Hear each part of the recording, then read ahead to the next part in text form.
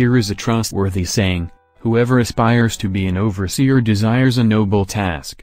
Now the overseer is to be above reproach, faithful to his wife, temperate, self-controlled, respectable, hospitable, able to teach, not given to drunkenness, not violent but gentle, not quarrelsome, not a lover of money. He must manage his own family well and see that his children obey him, and he must do so in a manner worthy of full respect.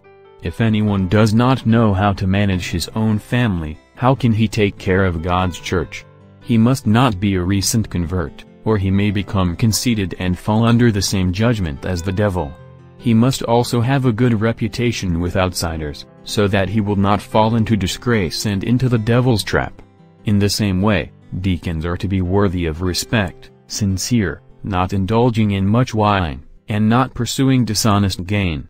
They must keep hold of the deep truths of the faith with a clear conscience. They must first be tested, and then if there is nothing against them, let them serve as deacons. In the same way, the women are to be worthy of respect, not malicious talkers but temperate and trustworthy in everything.